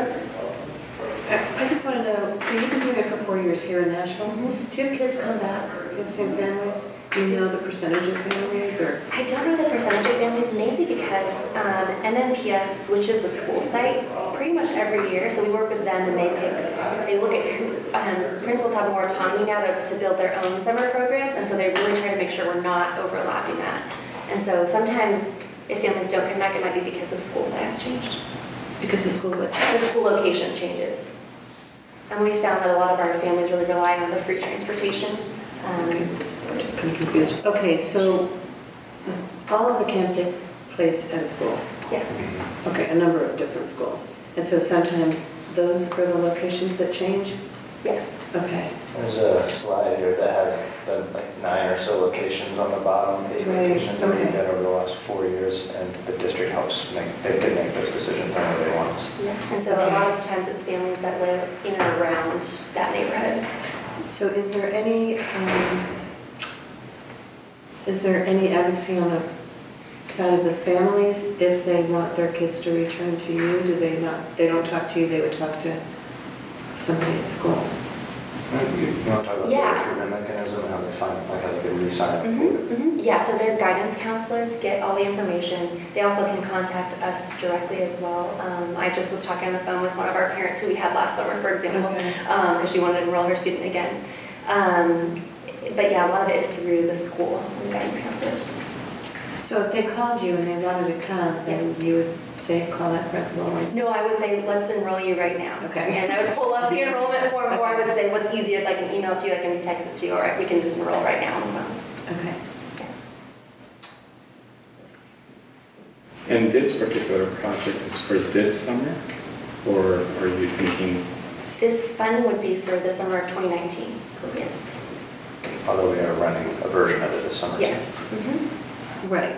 But I think, okay, so that was one of my questions too, but it sounds like whenever you get the money, if you're not implementing, you're planning, right? So you have cost to cover all year long. Yes, we have cost to And that's why we fundraise all year long. Yeah. Yes. Okay, and then the measurement about reversing summer loss by months, just to help, so the assessment that you use, tell me what that is? DRA. Which is? And so it's like a typical, it's like Fontes and Pinnell. I don't know if you're familiar with Yes. yeah, so it's the same exact idea. And what you can do is look at the number of levels of reading within each grade level and estimate then how many months of growth based on how many levels the students jump. Because you would jump 1 year's worth of growth if you moved all the way through every reading level in second grade, for example. So you do all that testing, it doesn't happen when the kids go back to school? No, we do it. You do it? Week 1 and at the end, yeah. Okay. But we have a pilot coming up working with a diagnostic company called Let's Go Learn for this summer, and if it works out, it'll take that burden off of us. Yes. Yeah, the district is asking us to run that pilot to try it out because they're thinking they want to use it. Because the district could be doing this. That's what we've been, yes. Yes, so we're hopeful that this will work out and that they'll then continue using it. Okay. Yes. Do you get, when the students are kind of referred to you, do you get access to their, I guess their records in a sense, like their reading levels, what they were ending the school year on, what they've been working on? Do you get access to all of that from the teachers? The district has been able to at various points and not able to at various points. It seems to kind of depend on honestly how behind they are at the end of the school year, whether or not they're able to provide it with us, which is actually part of the reason why we do our own testing, because as you know, it's critical to know where kids are at. So when we can get that information, it really helps. We're not always able to get it from them. Do you then share with the schools? Like, do you have something that you send back to the school with the children and families? Yeah, I put together a report, yeah. And we share it with families as well. We do every other week progress reports with families and give some suggestions and stuff too. Is that through a written newsletter, or do you actually CPFs for families or caregivers? We do both, but that we formalize it through the written newsletter just to make sure it's like documented and we can see it. We're doing a cool pilot this year too. I don't know if you've heard of POSIT, but we're going to be getting feedback. Are we going to do weekly feedback through text from parents where they roll up a report and we get trends on like what students' experience was through the family and guardian's eyes, and we can respond to it immediately if there are fires or things like that. We're kind of pumped about it. Do the families get any kind of training or support, or? We do an open house with them the Thursday before it starts, and we share the program with them. The kids get to meet their teachers. We talk about what they can expect and how they can support, and then we do the send home progress reports, and then all teachers do that in like an initial phone call home to start to get to know the families, and we do a student survey, a family survey, where we get to know what, for families who didn't come to open house, to learn what they're hoping to get out of the summer. And tied to that Let's Go Learn pilot, we'll see if it works. All students will get to, if they have access to a computer, which is a barrier, but if they have access, they can continue their learning at home with lessons, whether it be Khan Academy or other things that are like targeting where they're at on their level in math and reading. And so it's optional, like they'll have access to it to work on, which is kind of cool. The 93 teachers, those are the Teach for America teachers getting trained over the summer? Yes. How many of those are going to be continuing over the 2019-2020 year, or will they be wrapping up? So we require every teacher to teach for a minimum of 2 years. Most go on to teach beyond that, but all of the folks that go through the program in that summer are first-year full-time teachers in MNPS the following fall. And importantly, the program is those 93 new teachers, but it's actually like, the reason that adult ratio is so high is because we hire a bunch of coaches and mentor teachers and others that are also in the room with them, so it's not just kids getting taught by totally new teachers.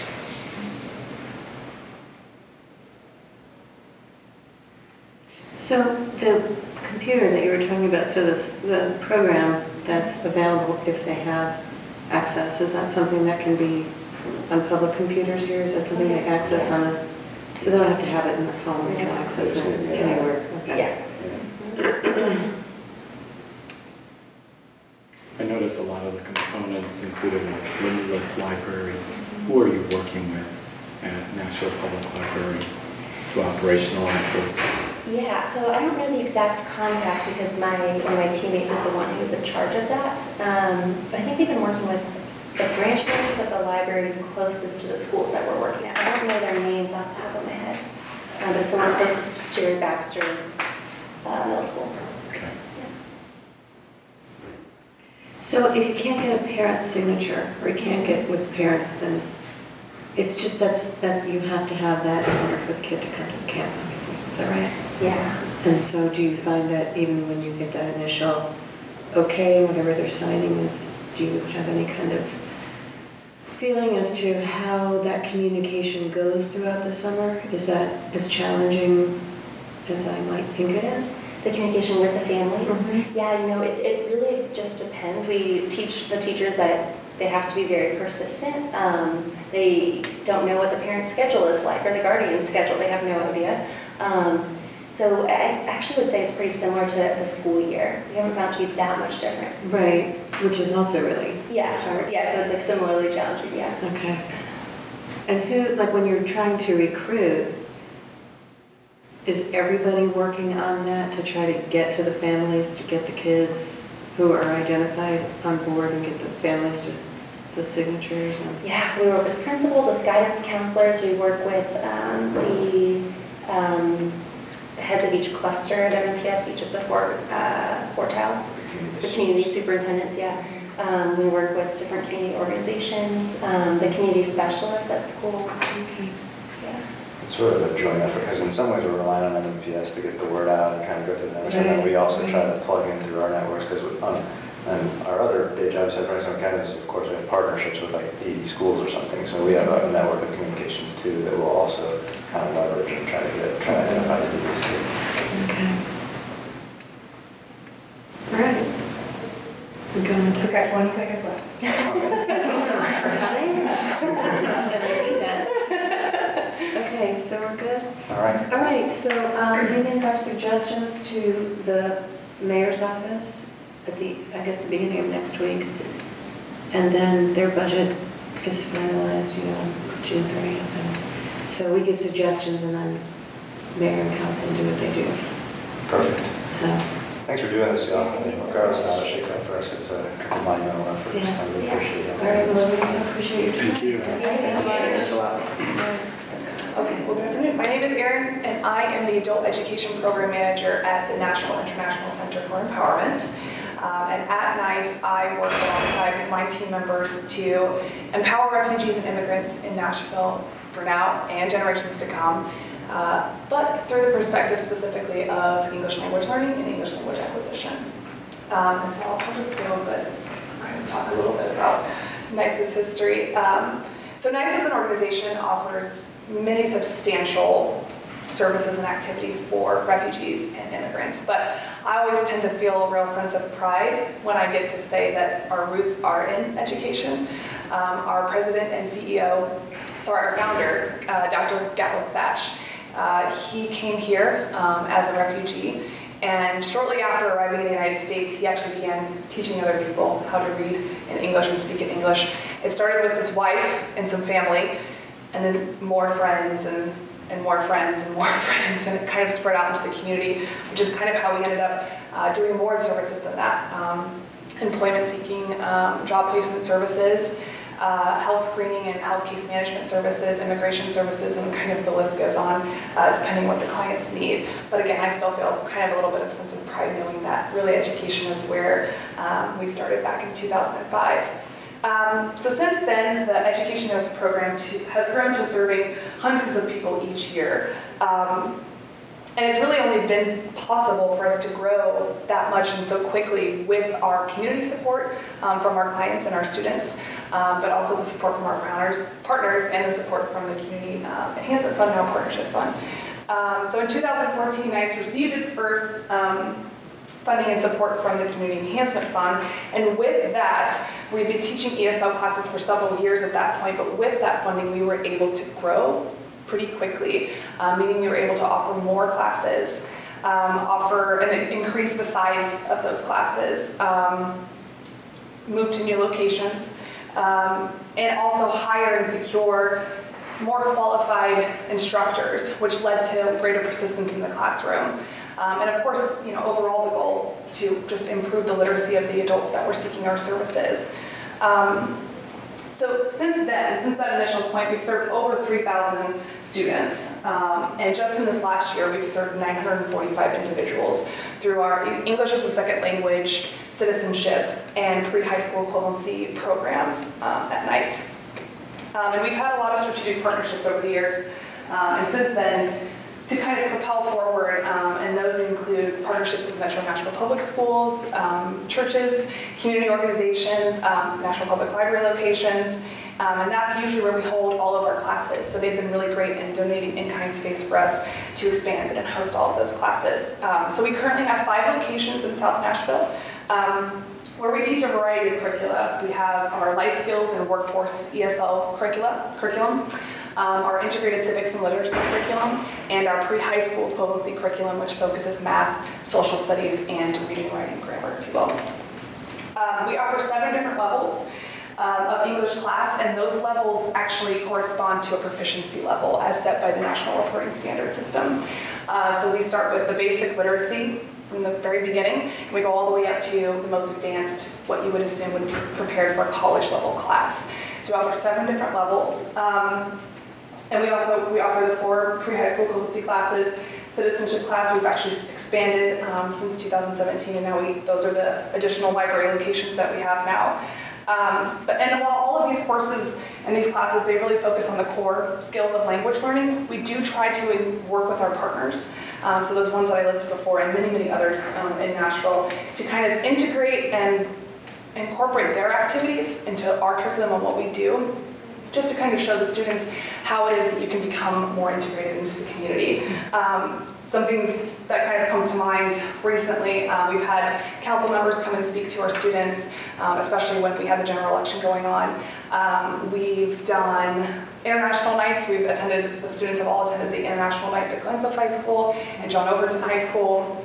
And actually, as soon as next week, we're going to be hosting a big event at Glencliff and inviting someone from the mayor's office to come and speak about the transit plan. So these are great opportunities for students to kind of apply that kind of concepts they're learning in the classroom outside, which we really love and encourage. But we do see lots of opportunities to keep enhancing our services and empower even more people through the program.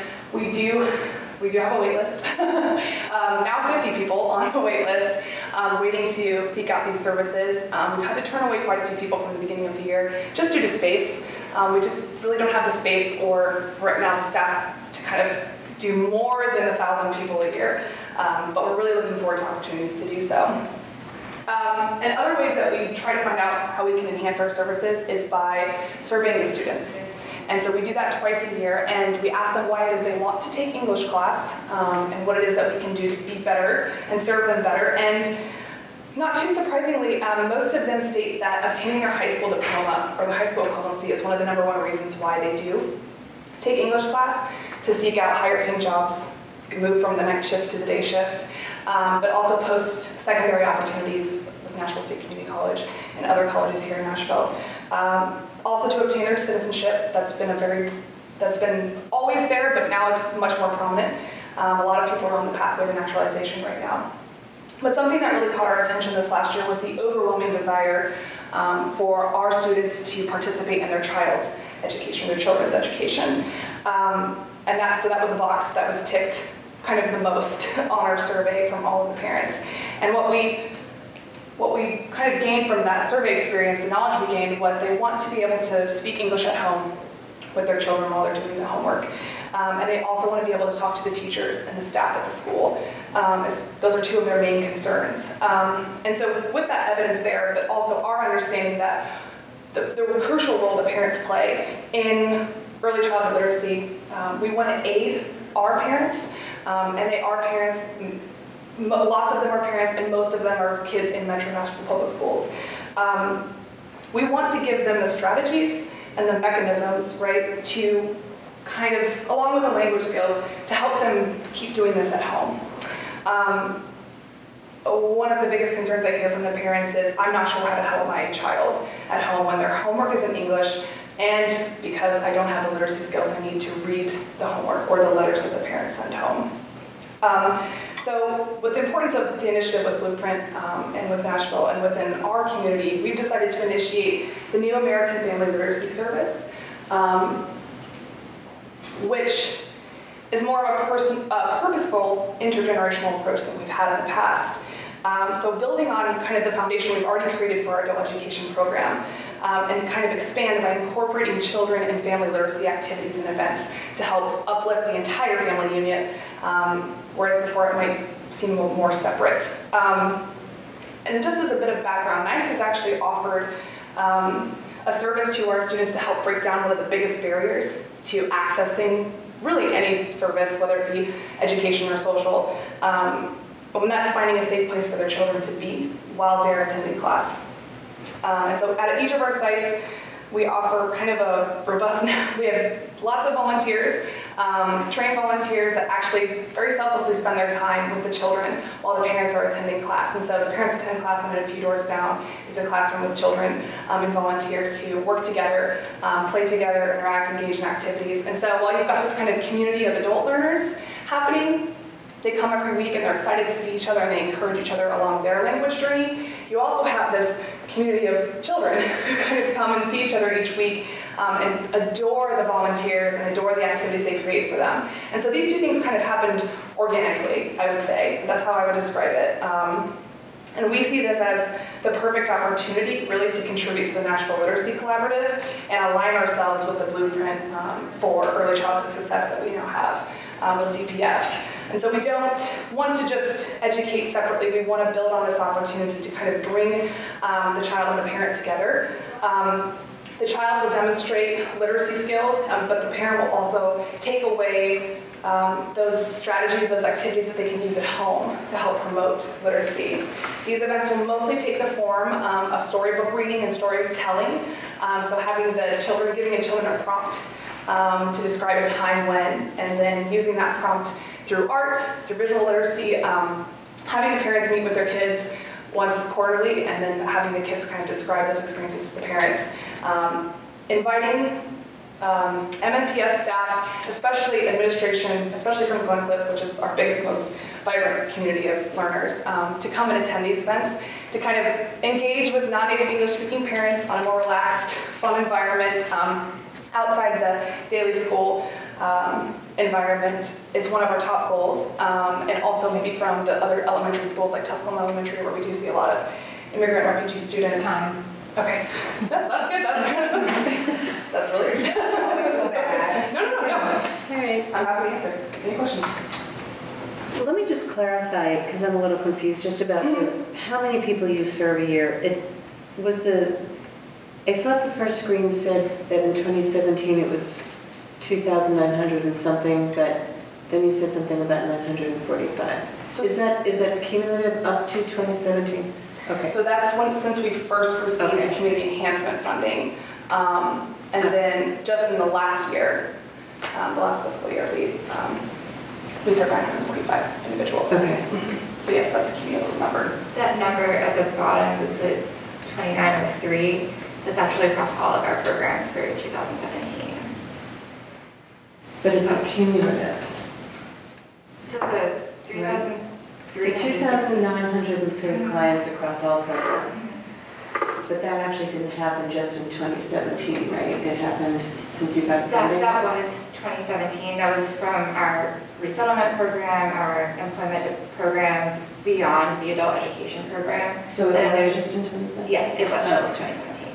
It was, I think the cumulative one was the one above, the over 3,000 served since 2014. And that's specifically adult education clients, students. Well, whereas the bottom number is across all So the programs. 900, I'm just doing math. Right, yeah. Is part of the 2,900. It is, yep, it's part of that. Yep, exactly.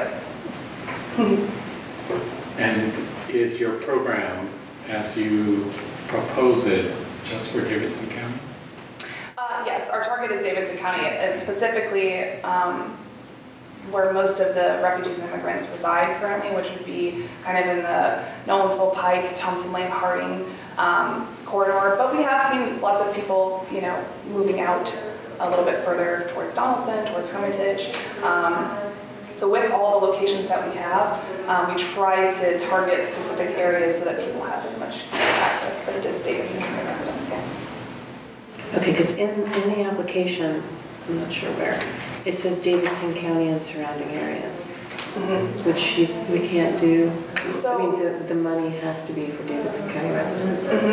So we have our registration process, we verify everybody's proof, we have proof of residence, and we verify everybody's residence with their driver's license or proof of residence. I think where we think of surrounding areas for us is those tip regions where we don't normally touch. For example, if you go along Bell Road towards 24, I mean, these are areas that for us are a little bit further out than we're normally used to reaching to, but we will be targeting, still within Davidson. Okay. Yeah.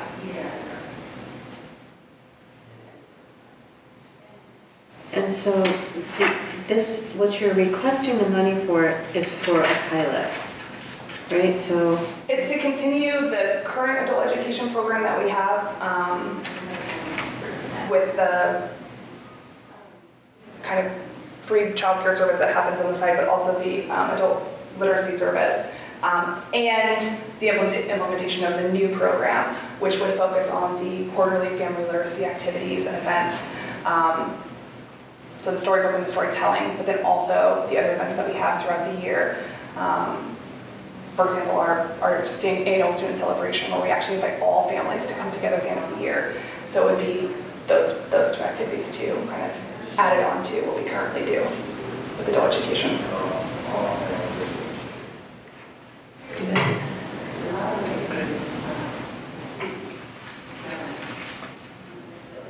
all right.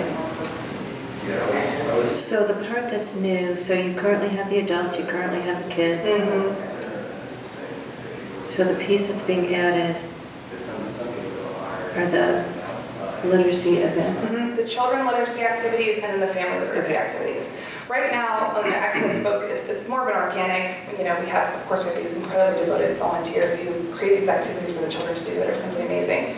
But so far, the approach hasn't been purposeful to really have parent and child time together. They do get separated once the ESL class or the pre-high school or citizenship class begins.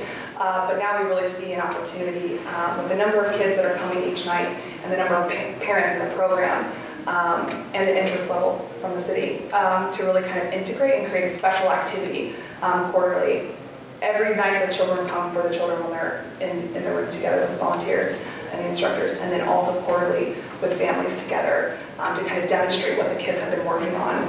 And just overall kind of create this positive experience for the parents and the kids and the instructors all together. Because I think what I've seen at the end of the day is that the parents will put their kids above everything else, and they want their kids to be doing something there. They don't want it to just be a babysitting service where they just kind of play and or take a nap or eat or something like that. They want it to be really engaging as well. So I think that's a step that we haven't taken before, and that would be a definite new part of the program that we've never done before. developing a curriculum for that. That includes the parents as well. So does everybody meet twice a week? Yes, so the schedule is 4 hours a week total, twice a week. Lots of people want to attend more than 4 hours a week, but we just don't have the capacity right now to allow people to attend 4, 5, 6 times a week. And based on trends for adults, 4 to 6 hours is 6 to 8 hours is kind of the maximum of what people are able to commit to each week. And so do you know what the rate of like consistent attendance is? So that's an interesting question. We have an open entry and exit program. So we consistently enroll new parents every month, new students every month, and that's just to meet the individuals where they are in their life. And so by doing that, we do have a lot of people come in and out of the program, but we also allow people to come in and out as they can. If they need to leave for vacation or sick purposes or whatever the reason is, they're allowed to re-enroll as soon as they're available. And so right now, on average, the data that I've accumulated and studied myself is most people stay in the program for 8 to 12 weeks before they take a major break. And most people re-enroll in the program by the end of the year. Lots of people do stay for the entire year and attend periodically, but really 8 to 12 weeks is kind of that sweet spot, if you will, for a lot of people and how often they stay. And we don't have a retention number because we don't. It's the personal goal of the student as to why they're in the program. And as long as we're helping them achieve that personal goal, that's what we're focused on, not necessarily graduating or retaining people to an end of a time period. I focus more on persistence. How long is that particular student persisting in the class when they do decide to come to our class? And that's what we're really focused on maintaining is if you are only available for 3 months or you know you're going to be traveling in the next 6 months, how can we increase your persistence in the program during that 6-month period? And I would say currently we are on a wait list because there are so many people are attending. Normally in the past, I've had enough fluctuation between enrollment periods that people will leave and I'll have spots open to enroll new students. People are not leaving right now. They're staying in the classes, and so that's why we have the wait list, which just tells me that our attendance is up. More people are attending more regularly. All right, so part of that question, and you've answered it, I mean, I'm just wondering how you're going to get the outcomes, kind of with that open, people coming in, people leaving. So over the course of a year, these 3 outcomes are over the course of a year. $120 to achieve national standard for student advancement. Anyway, so as far as adult learners enrolling, 400, thinking about how many we enrolled last year, and that was across all programs, I would say just within the English as a second language program alone, 400 is an outcome that we can meet. So across all programs, I definitely feel comfortable with how many we can enroll. We retest our post-test our parents, post-test, however you want to look at it, quarterly. So every 3 months, they take a standardized assessment. It's also given by the state, by the Department of Labor, and we measure their score improvement from quarter to quarter. And if they demonstrate kind of crossing a threshold, if you will, of score, then they have demonstrated an improvement, which is where that where the parent and family kind of improvement comes from. And I would say that at any given time at Glencliff High School, we have about 20 to 25 children in child care with about 10 or more volunteers. And with new parents coming in and out, and with the seasons changing as well, you get a fluctuation of children attending as well. So the 80 children is right on par. And then combined with the family literacy events, especially throughout the summer, that's when we really pick up a lot of activity with parent and child time together when the children are out of school.